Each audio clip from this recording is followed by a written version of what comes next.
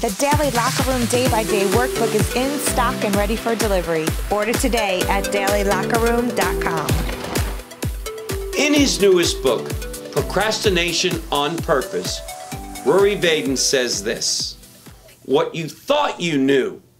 Number one, priority delusion is the new procrastination, and it often affects chronic overachievers.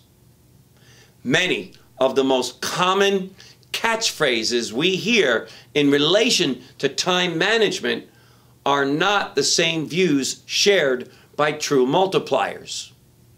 Let me share with you what Rory shares: unexpected findings. Number one, telling yourself and others how busy you are is a self-defeating pattern.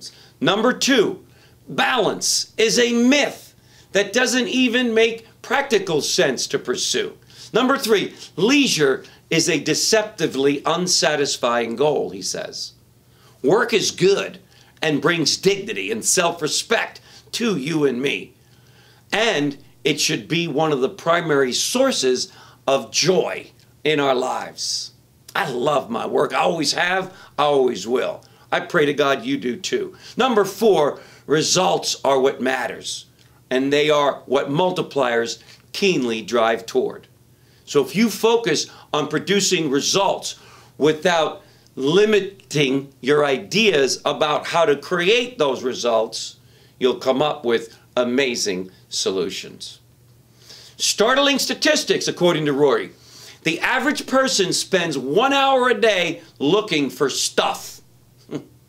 The average person over the age of 65 spends 48 hours a week watching television. Action question. What if you were wrong about everything you knew about time management? Come with me on this journey with Rory and learn the 5 permissions to multiplying your time. And guess what happens when we do that? Best life ever. Stay tuned, gang, for future messages as we will be teaching from Rory's latest book. Thanks again, gang. We'll see you tomorrow in the locker room. Bye-bye.